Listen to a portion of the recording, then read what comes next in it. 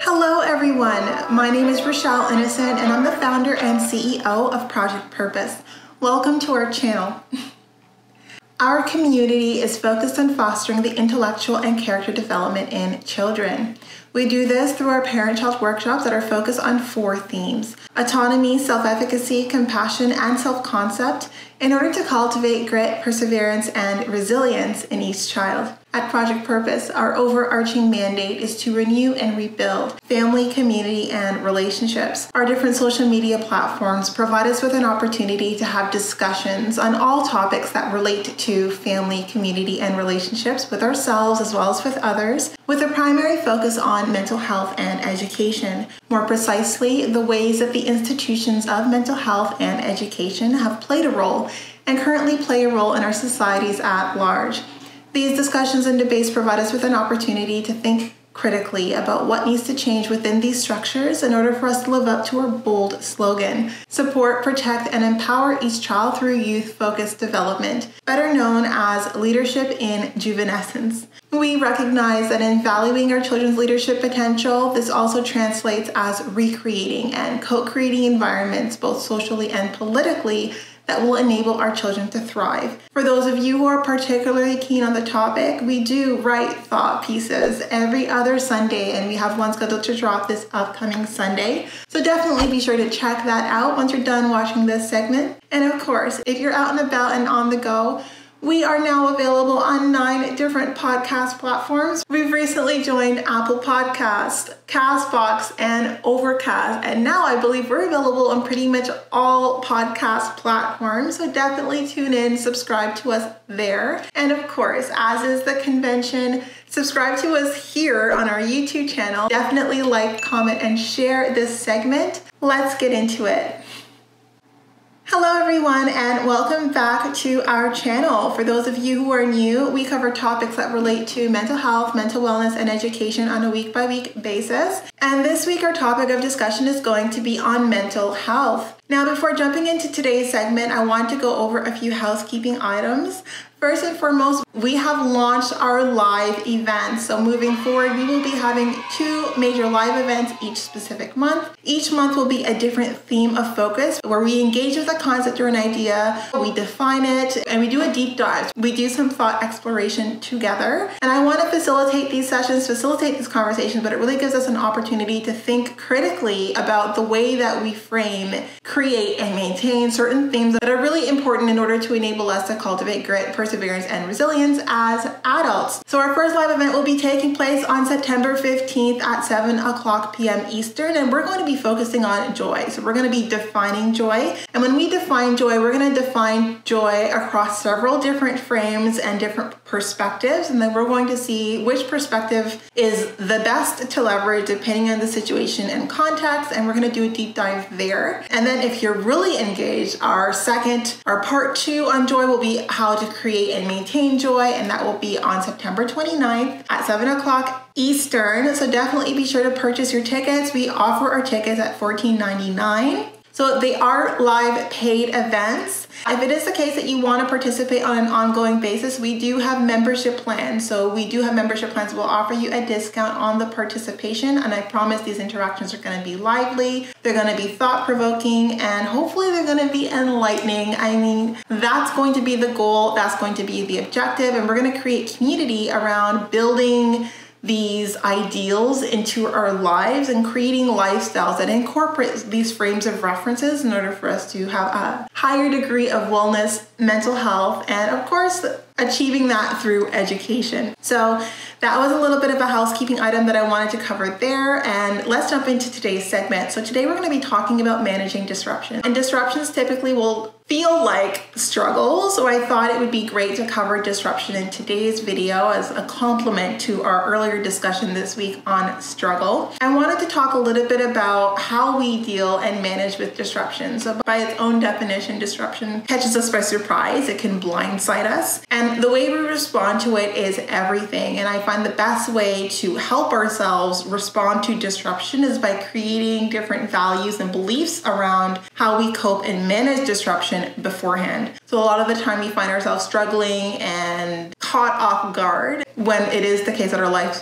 feel disrupted, and we feel like there's a delayed response in the way that kind of we activate and navigate through disruption because we're too busy being and feeling stunned as a result of it. So what I wanted to do is give you some perspectives to think on and to ponder and to adopt, so that the next time you go through a life disruption, you have the equipment and the tools to respond accordingly and in a timely fashion, of course. So with that preface, it's interesting. My first perspective, the first point of view that I have around life's disruptions is don't be surprised. And I think that it's so interesting that anytime our lives feel disrupted, we're so caught off guard. We're so blindsided. And I think that's because we have this mindset, this belief that life is supposed to be predictable, that we're supposed to have a sense of what's going to take place on a day-to-day basis. And that's actually a fallacy. That's actually sort of the misconception. And when we anchor ourselves on this concept or this idea of stability, that's why disruption can be so discombobulating. But if we embrace disruption as, hey, this is part of life, and no, I can't predict when it's going to happen, but I can say definitively that disruptions are going to take place. Like, life is not predictable. It was never meant to be predictable. We're better equipped at withstanding the shock of the disruption if we embrace this belief that disruptions shouldn't be surprises in that they happen, right? So even if we're surprised when it happens, we shouldn't be surprised that it happens. All of us are going to face life disruptions, and the best way to equip ourselves is to anticipate that at some point in the game, the carpet is going to be pulled underneath our feet, and that's okay. That's life. It happens to everyone. It will happen to us, and we're going to be okay. Always know that, no matter how rough, how, horrible the disruption is, know that you're going to be okay. It's an opportunity to level up, to skill up, and, dust yourself off, brush yourself off, and keep pushing forward. But first, it's very important that we recognize that disruption is part of life. It will happen to each and every one of us, and we don't get to choose our disruptions. We don't get to choose the ways that our lives feel like they're blowing up. But we can recognize that however it translates for each of us, we have the equipment, we have the tools to push through it. And if we don't have those, we can most certainly develop them. So I kind of preface into our second point, which is level up. Anytime there's a disruption, the only posture to take is level up, skill up. And I was a huge fan of Pokemon growing up. And I think when we watch these different cartoons like Pokemon or, Dragon Ball Z, every episode there's some disruption, there's some conflict, there's some struggle. And I think that is very reminiscent of life, like there is never going to be, a permanent state of bliss. Bliss is even only bliss because we've pushed through a difficult period. And I think that when it comes to difficulties, when it comes to challenges that we face in life, the only response that is in our best interest is to level up. We are not going to let disruptions break us. We're not going to let disruptions destroy us.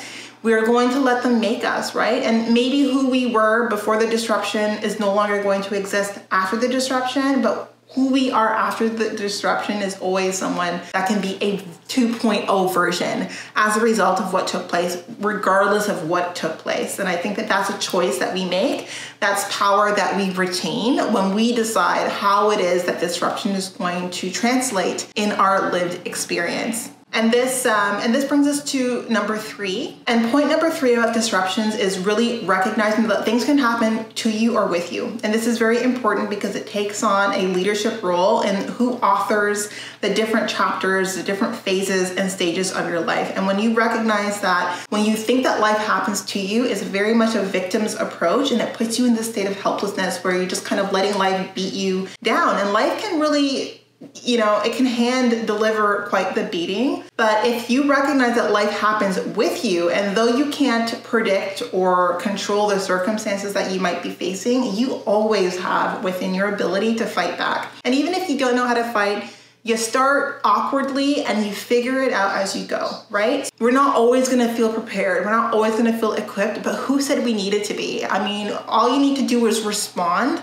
Do whatever you think you're supposed to do, and then pivot and reiterate and perfect your response as you get better familiar with your opponent, and as you recognize what its weaknesses are, and that's going to make you more sophisticated in the way that you respond. And as you retain all of that different muscle memory based on all the different disruptions that you're going to experience in life, you're going to become more apt, more adept at responding to disruptions in life more nimbly. You're going to be more agile. You're going to be more visionary about the way that you translate this disruption in your life moving forward. And you're going to recognize that no matter what happens to you, you hold the pen. You're the one who writes your autobiography, and you're the author of the way that this story unfolds. And no, maybe, you have different people deciding that they're going to play the villain to your story, but you always decide how that story ends. And that's not a power you give away to anyone. So always make sure that you adhere to point 3 and think about this perspective as like a fundamental belief that you need to integrate, which is that things can happen to you or with you, and make a point to ensure that it happens with you, because that means you retain authorship of that story and you decide how that story ends.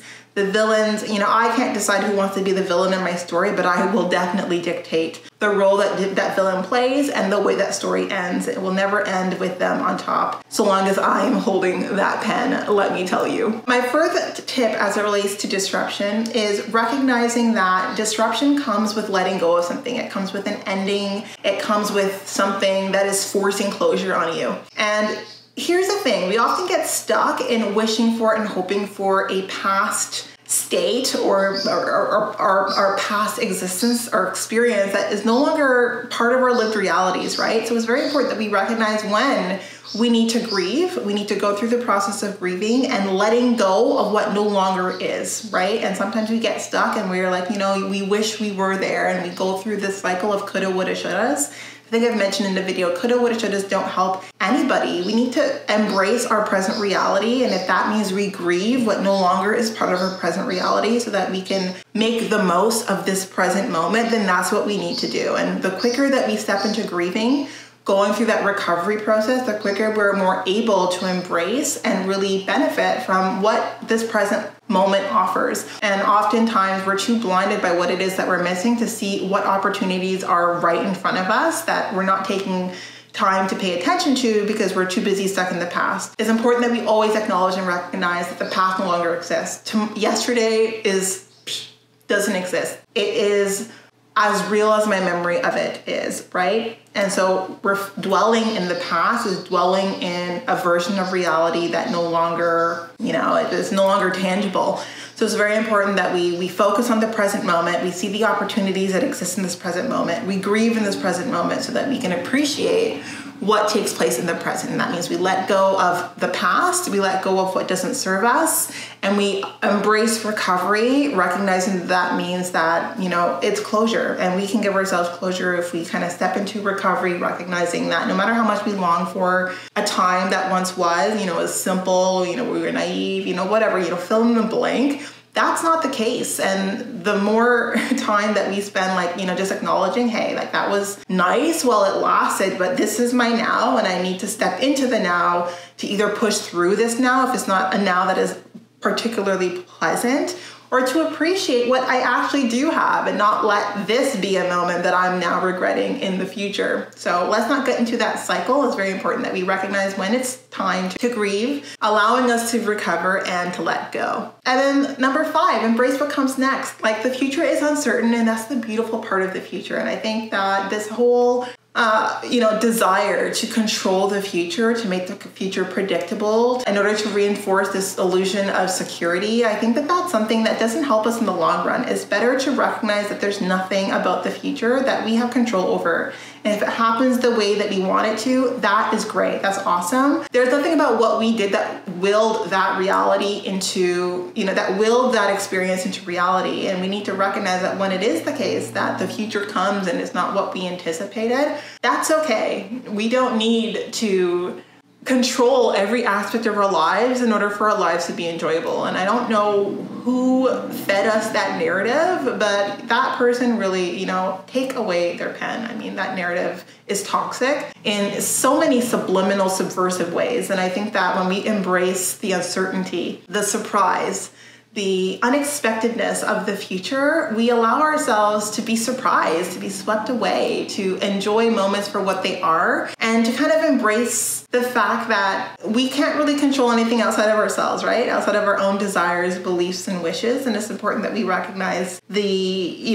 line that separates my desire with reality and my ability to control, aspects of my life with, what aspects I can't control. And the important part about embracing the future for all that it is recognizing that a lot of what happens in the future, we're not going to be ready for. We're not going to be ready for everything and anything that's going to take place, or even when it takes place. Even when we're bracing ourselves for the worst, it's never going to be something that we're ready for once we experience it. And even if we're waiting for like the highest high, sometimes when you put too much pressure on something, it makes it anticlimactic. And it's just important to recognize, whatever happens, come what may, whether I have the skills for it or not, whether it's going to involve me leveling up or just sitting back and kind of enjoying that moment for what it is, I embrace it. I embrace the future for what it is, which is an uncertainty that I'm sure is gonna leave an impression.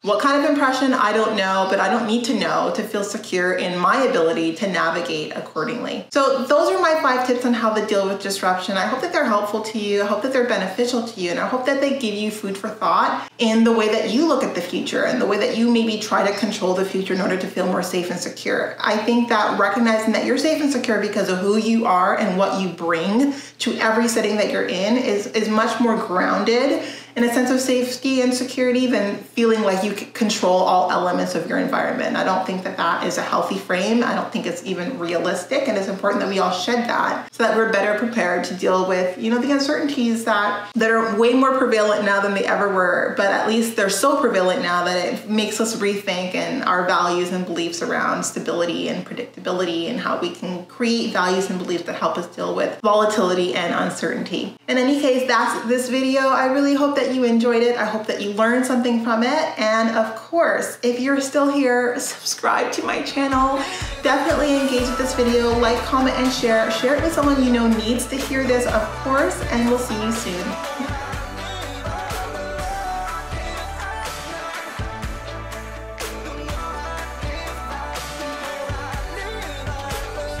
I just feel like no one's listening.